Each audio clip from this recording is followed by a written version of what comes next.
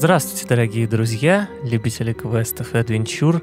Продолжаем с вами проходить третью часть «Черного зеркала». В этот раз мы уже в роли владельцев этого знаменитого замка. Давайте загружаться. Да, вот так вот печально выглядит главный холл замка после пожарища, которые устроили проклятые приспешники Анджелины. Это ж надо было, а? Так все испоганить. Это строительная фольга. Рабочие покрывают ею полы, чтобы не загрязнить их еще больше. Но в такой свалке это бессмысленно. Оставлю ее лежать здесь. Если мне потребуется строительная фольга, я знаю, где она лежит. Ну окей, отметим. Если ты так говоришь, то значит точно она понадобится нам рано или поздно. А полы здесь точно уже ничто не спасет. Их спасет только, я не знаю, полная замена, скорее всего. Хотя вроде как обидно менять такую историческую вещь, но отдраить ее, я думаю, вряд ли возможно. Глобус из металла. Я не вижу никаких следов сварки. Интересно, как он пролез через дверь? Ну, я думаю, что его, скорее всего, сюда поставили при строительстве замка, когда двери еще не было. Я так думаю, это вероятнее всего. Да. И, как вы помните, вот здесь вот тайничок же в его основании, в котором мы нашли ключ. Огромный каменный блок с тайником, но в нем уже ничего нет, я все достал оттуда перед пожаром.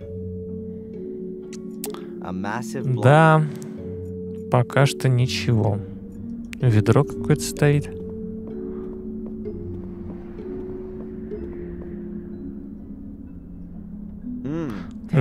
Вкуснятина. Сухой клей для обоев. Да, приятного аппетита.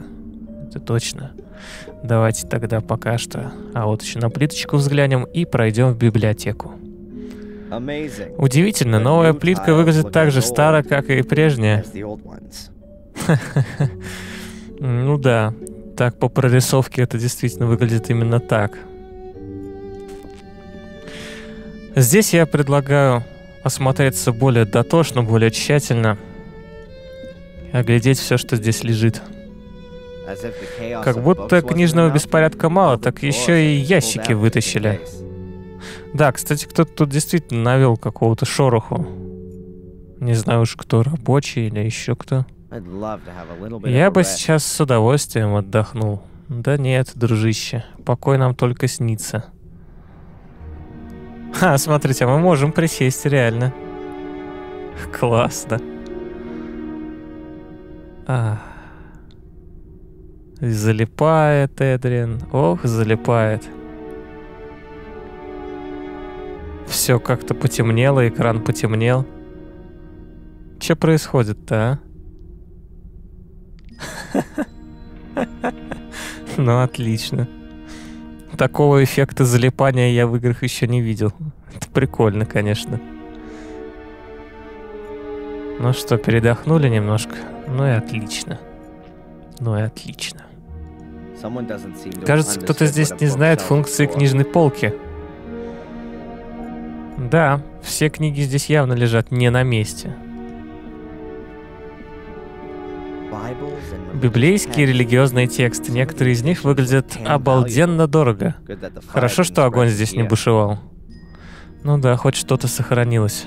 Энциклопедия Британика, по крайней мере, в 3 экземплярах. Будет ли это когда-нибудь основным справочником? Пьесы Шекспира, трагедии Шекспира, комедии Шекспира. Это будет полка для моей коллекции комиксов. Да, отличное приспособление. Ох уж эти американцы некультурные. В углу находится могучая, красиво оформленная колонна. На ней лежит вес всего замка. Несущая колонна, серьезно? На одной колонне держится весь замок? Как-то это ненадежно, на мой взгляд. Люстра. Свечки все сгорели. Неважно, я все равно не собирался их зажигать. Ну, давно пора провести электричество сюда. Ведь вот эта лампочка-то, я думаю, электрическая.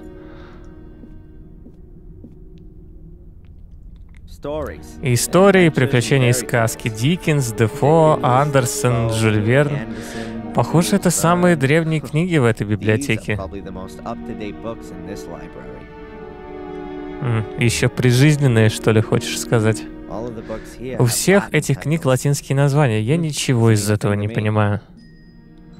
Так, а здесь? Книги о лошадях, коневодстве, охотничьих собаках, поло и так далее. Хобби Гордонов. Я собираюсь поставить здесь компьютер. Ну да, современное хобби. Старая настенная роспись. Похоже на «Тайную вечерю». Не похоже, а это она и есть, в общем-то. Так, еще глобус какой-то еще один здесь есть. Внутри него спрятана модель Солнечной системы, но меня сейчас это не интересует. А, это тот самый глобус из первой части. Помните, мы там открывали как раз с его помощью тайничок. Генеалогическое древо моей семьи. Угу. Оно нам тоже пока что не нужно. И телефон здесь еще есть. Мой телефон. Обратите на это внимание. Ну что ж, я думаю, пора двигаться на выход. Мы здесь все осмотрели. Это единственное место в библиотеке, куда добрался огонь. К счастью. Ну, в смысле, к счастью, единственное. Это вот эта дверная рама. Ну, вот это вот оформление над дверью, в общем. Ладно, давайте выходить в холл и теперь заглянем в комнатку с противоположной стороны. Здесь это называется чайная комната, а если вы помните первую часть, то здесь нас встречала Виктория и все семейство, точнее не нас, а Сэмюэля. Да, вот здесь стоял диванчик, еще что-то. Кстати, мы здесь, по-моему, в этой части еще не были. Давайте-ка сравним, вспомним, как в первой части «Черного зеркала»-то это выглядело. Не забывайте, что мы все еще ваша семья. Вы Гордон и принадлежите этому месту, как и все остальные Гордоны. Я это хорошо осознаю, но мне нужно разобраться со своими мыслями. Может, потом я смогу ответить на ваш вопрос. Вот такие изменения постигли это место. Да. Коневодство очень развито здесь с незапамятных времен. Статуэтка, похоже, из того же времени. Цоколь, вероятно, из мрамора. Что делают здесь все эти головы, статуи, какие-то херувимы вон? Безобразная вещь. Не знаю, что замечательно, но некоторые люди находят в статуэтках голых детишек с крыльями.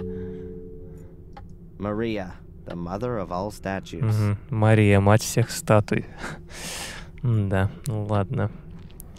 А мы, собственно, что еще мы здесь можем осмотреть-то такого полезного? Часы, конечно, классные, напольные. Часы остановились, вероятно, еще с прошлого века. А, остались. Остановились, я прочитал и думаю, что это он говорит, остановились, хотя маятник вон качается. Ладно, я думаю, что здесь, скорее всего, если есть что интересное, то только в этих ящичках. Счета, выписки счета. Ну, это наша работа теперь. Кто ж хозяин-то здесь? Пустой конверт. Откуда же он? Пустой и вскрытый. Провинция Ватикана, Рим, Италия. Это из Ватикана? Виктория имела какое-то к нему отношение? Действительно странно. Итак, теперь давайте покинем эту комнату и поднимемся на второй этаж, дорогой нашему сердцу и очень знакомый. Вот по этой лесенке в углу. Но здесь вот он, видите, выглядит совершенно неузнаваемо. Ну, кроме того, что здесь и ремонт идет. Тут как-то он с такой стороны показан, что у меня как-то эта архитектура не вяжется с первой частью никак. Вот это вот спальня Виктории, комната ее. А вот сюда вот интересно, что за проход ведет. Точнее, куда он ведет. Так, похоже, какая-то запертая дверь. В коридоре есть только одна дверь, и она заперта. А у нас же есть вроде как ключи. Не? Давайте-ка попробуем.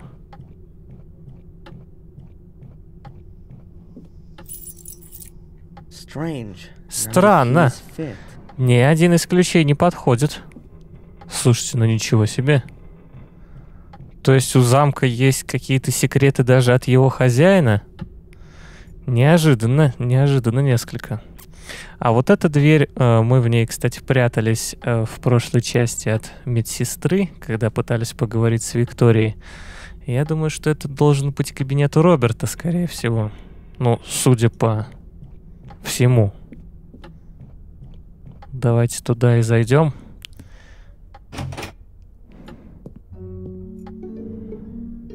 Да, он самый. С тех времен он тоже достаточно сильно изменился, хотя внешняя часть некоторая осталась прежней. Ну, в смысле, там вот эти книжные полки, обои, там еще что-то. А вот хлама тут столько не было никогда. Тут стоят ведра с высохшей краской. Кто знает, будут ли к ним еще прикасаться. Да я боюсь, что нет. Кому нужна высохшая эта краска? Груда старых картин. Похоже, им почти удалось спастись от огня. Многие из них немного почернели.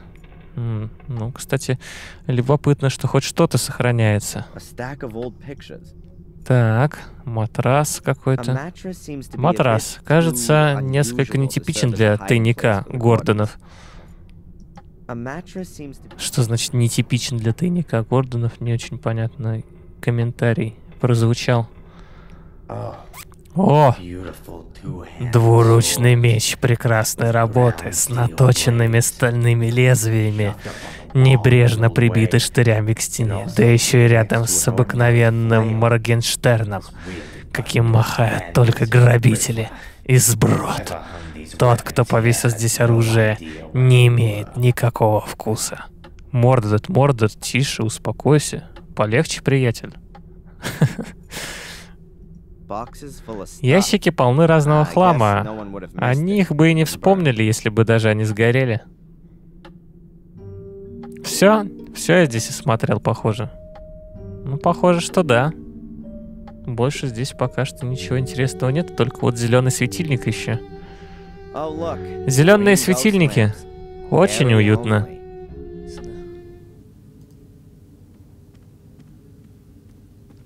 От него исходит странный зеленоватый свет. Ну-ка, а что будет, если эту бумажку поднести к этому странному светильнику? Странные вещи, они, знаете ли, притягиваются друг к другу. Ну-ка. 6, 3, 0, 8, 1. Ну, тогда покидаем и кабинет Роберта тоже. Выходим в коридорчик, спускаемся вниз, туда, откуда мы пришли. И давайте пройдем обратно на кухню, через которую мы тайком проникали уже в наш дорогой замок. И теперь посетим подвал. В нем мы еще не были. Надеюсь, что к этой двери ключи подойдут.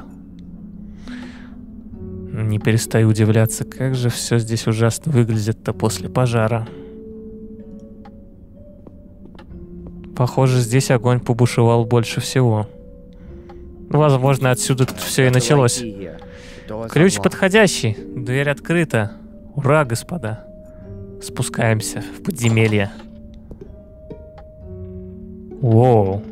Подвал выглядит действительно каким-то совсем незнакомым. Слушайте, да, даже близко не стоит с первой частью. Как-то все совсем по-другому. Давайте тогда здесь тоже полностью оглядимся.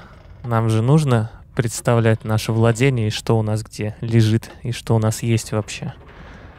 Какие-то крепления для труб. Хомуты, по-русски говоря. Хомуты для труб. Что-то вроде металлических стяжек. Крайне полезная вещь. Согласен. Почти такая же полезная, как скотч. Я так полагаю, что здесь хранятся бочки с вином, но они стары настолько, что от вина остался один уксус. Увы, увы. Так, что еще? Баллончик. Быстро затвердевающая строительная пена. Экстра стабильно. Наилучшим образом подходит для влажных помещений. Даже с пистолетом. Эта вещь, да, нам тоже может пригодиться. Позаделывать какие-нибудь дыры. Замок почти сгорел. Неудивительно, что грязь повсюду. Да, прибраться бы здесь не повредило. Ведро. Ведро наполовину полно белой соли. Вероятно, для посыпки улиц зимой. Да. Соль — это древний метод борьбы со льдом для ленивых.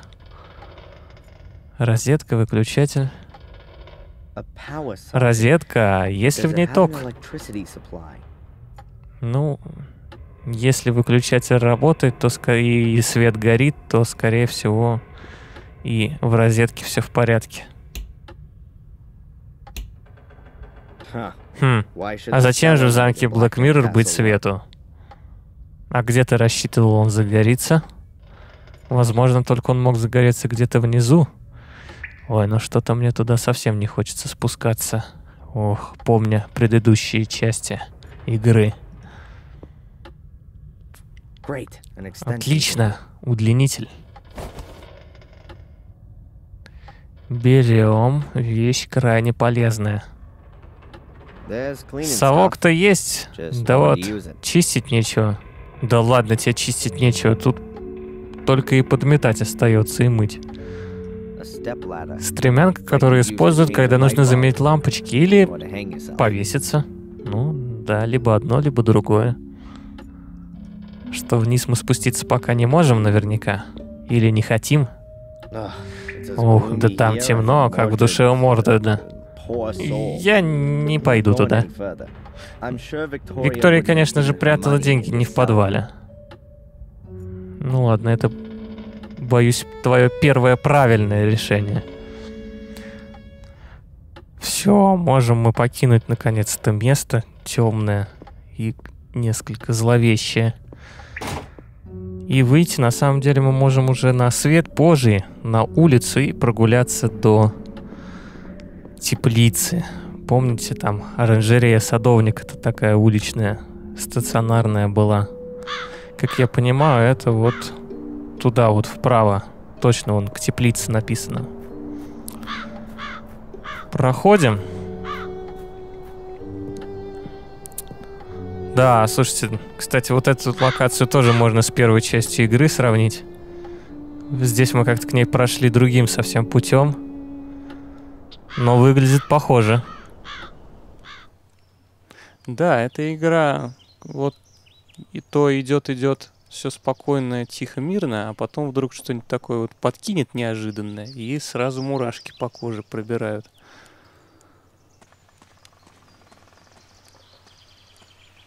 Дверь заперта. Еще одна запертая дверь. Как же они меня достали здесь? Кажется, Луис уже давно не относится к своей работе серьезно. Да, заросли здесь что надо. Знатные. Даже пройти невозможно.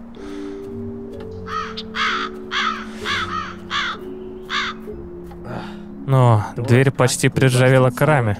Садовник Луис, похоже, не заглядывал внутрь более чем 3 недели. Это надо выяснить в срочном порядке. Добро пожаловать в джунгли. Одна половина засохла, другая просто безобразна. Да. Ничего. Мы совсем разберемся, наладим здесь порядок, чтобы все работало, все выглядело как надо. Я думаю, что Эдриан с этим в состоянии справиться. А что здесь полезного мы можем найти? Классический садовый зеленый шланг. Что у нас здесь? Садовый шланг. До сих пор шланги приносили мне немалую пользу. Но я думаю, что эта добрая традиция сохранится. С особенно если мы попадем в какую-нибудь передрягу очередную. Ведро для воды. Ага. Ведро нам тоже пригодится, что ли? Бывшее. Ну, может быть, оно мне понадобится. Ладно, окей, взяли так взяли. А что еще? Давайте на статую тоже взглянем. Статуя. Это не белая женщина? Нет, вряд ли. Слишком скудно одета. О, черт, я вижу ее всюду, даже если это вовсе не она. И все-таки жаль, что она так загрязнена. Конечно, надо все отмыть, почистить. Какая-то палка деревянная. Когда-то это было граблями. Теперь это же просто длинная палка. Нижняя часть оторвана.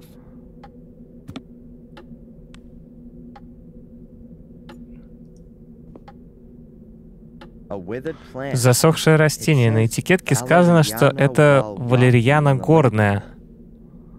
Ну хорошо, валерьянка, она может пригодиться в борьбе с какими-нибудь котами. Или еще чем-нибудь таким похожим. Выглядит так... О, похоже, субтитры не все переведены были с немецкого. Все-таки вылазят периодически косячки. Ну что ж, похоже, мы здесь осмотрели все, и пришло время обратить внимание на центр этой композиции, на ковер. Это очень необычно, постелить ковер в теплице. Согласен с тобой.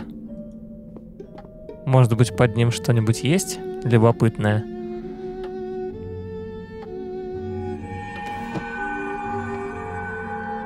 Судя по звуку, да. Стыки между плитками здесь не заделаны.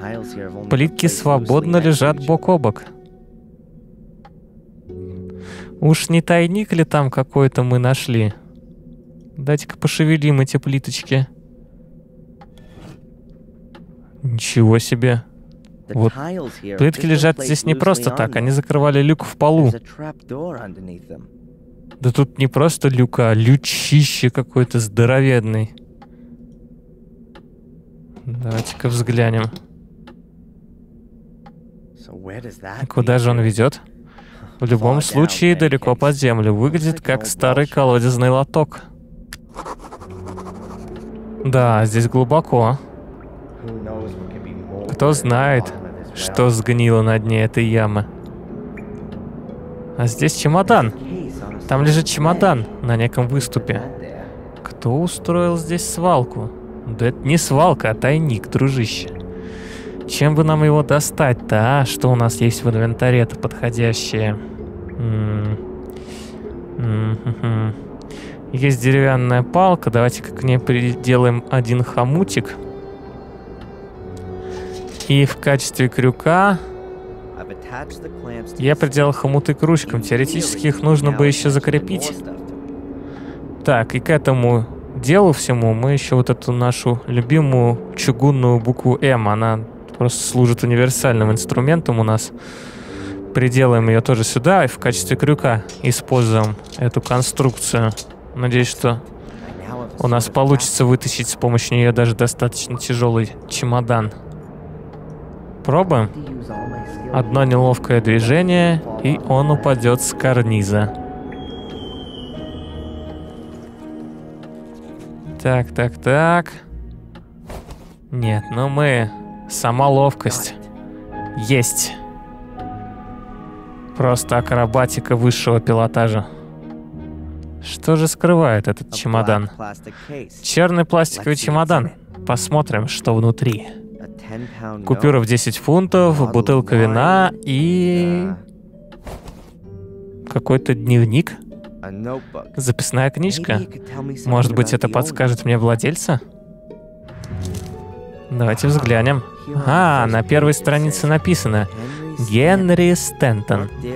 То, что Генри записал здесь, это интересно. Кажется, он был своего рода шпионом. По крайней мере, он слишком дотошно записывал, кто и когда был в чайной комнате. 14:00. Время чаепития. Эрл Грей. 15:15. Бейтс проверяет замок. Заметка: ключ спрятан у Дерхэма Гордона. 16 часов. Чайная комната пуста. Может быть, этим воспользоваться? 16:30. Визит доктора. 15 часов. Чаепитие окончено. Виктория снова забывает закрыть лошадь. Это что ж, в этой статуе лошади какой-то тайник Виктории находится? Очень интересно. Ну-ка. И что он делал в это время? Кроме того, здесь есть еще рисунок лошади. Ну точно, похоже, именно в ней и расположен тайник Виктории. Так, дорогие друзья, давайте спешить в замок тогда скорее. Что-то захотелось мне еще раз внимательнее взглянуть на эти картины, которые свалены в кабинете Роберта.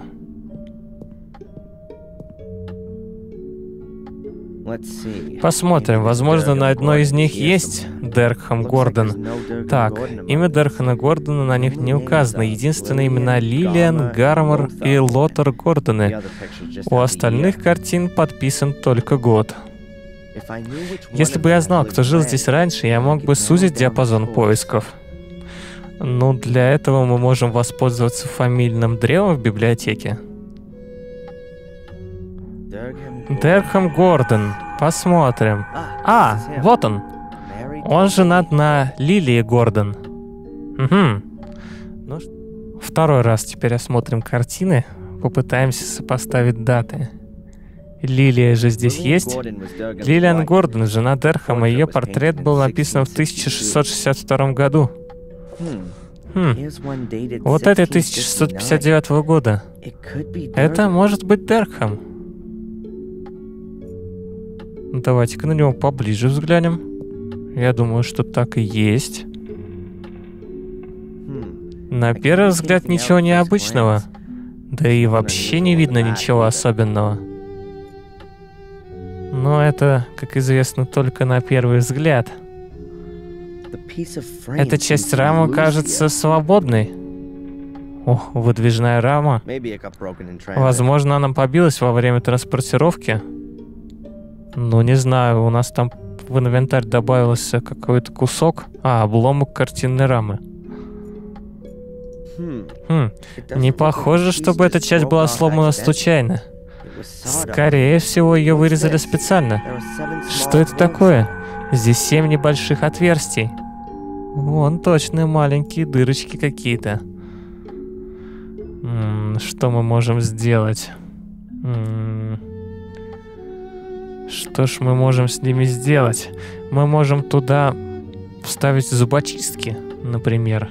Если тут рассчитано на то, что в них должно быть что-то вставлено, да? Ну-ка. Отверстия различной глубины. О, тут еще и какой-то замороченный замок к этому всему. Ох, ну как обычно.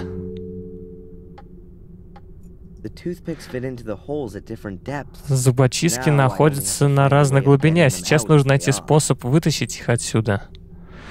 Подождите, может быть, это все-таки какой-то... Что-то вроде ключа к тайнику? Может быть такое, нет? Как вы думаете? Рама обуглилась, но самой картине, кажется, пожар не повредил. Это хорошо, это хорошо. Давайте-ка поспешим тогда к тайнику в чайную комнату. Хорошо, зубочистки-то воткнулись, а как нам их отсюда вынуть? Мы же не будем таскать картину с собой. Давайте попробуем вот этот обломок применить обратно на них. Гениальная идея. Я сломаю зубочистки по линии и вставлю их в отверстие в куске рамы.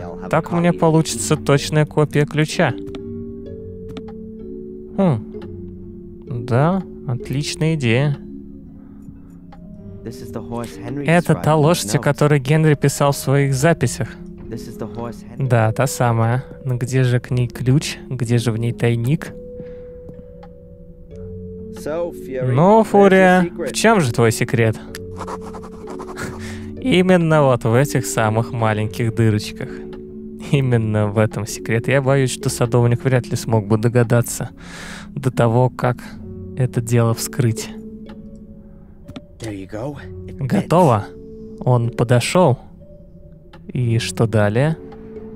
Где сам тайник-то? Мне чудится, или здесь действительно следы? Ну, если здесь есть следы, то, очевидно, эту штуку надо как-то сдвинуть.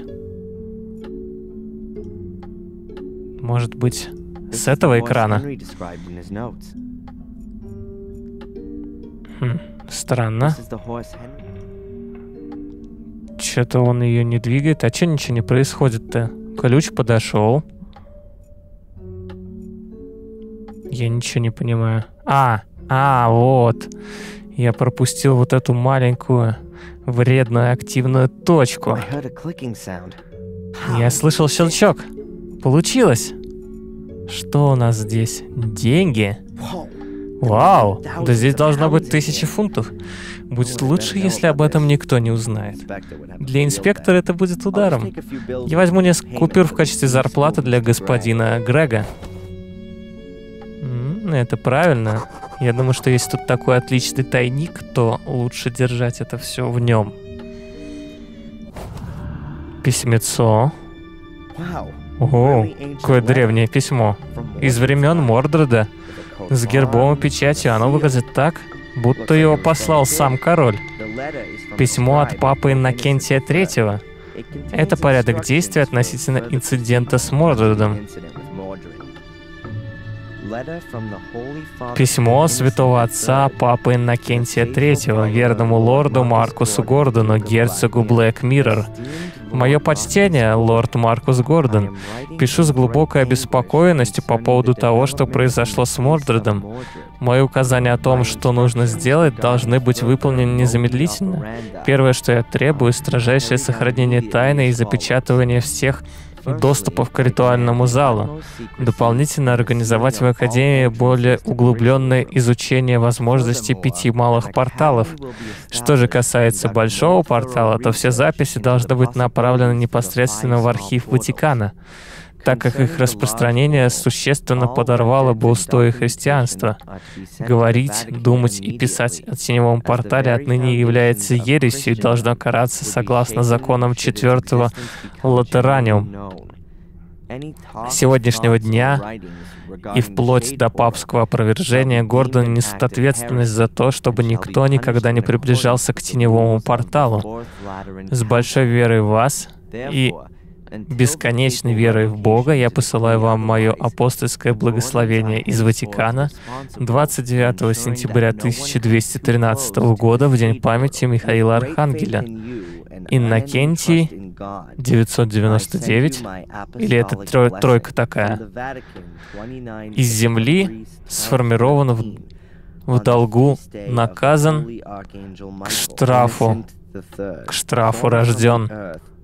Человек совершает зло, которое не разрешено, позорно, которое не подобает, тщеславно, которое не годится, и станет, наконец, питанием огня, к блуду червей, к куче гнили. Что это за ужас такой? И вот тут какая-то еще фраза, наверное, на латыни.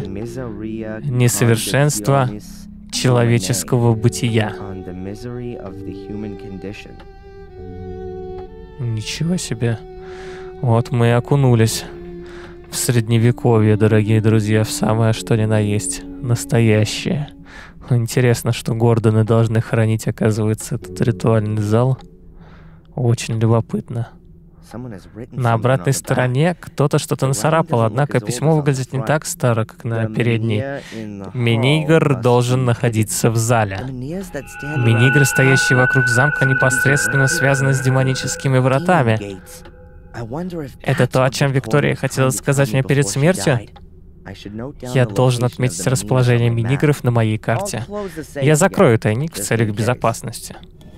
Ну, правильное решение. Еще замок забери. Точнее, ключ. Ух, друзья. Что не часть прохождения, то какие-то новые подробности. Но это же и отлично. Ладно, продолжим, пожалуй, в следующий раз. Подписывайтесь обязательно, дорогие друзья, на канал, чтобы не пропускать продолжение.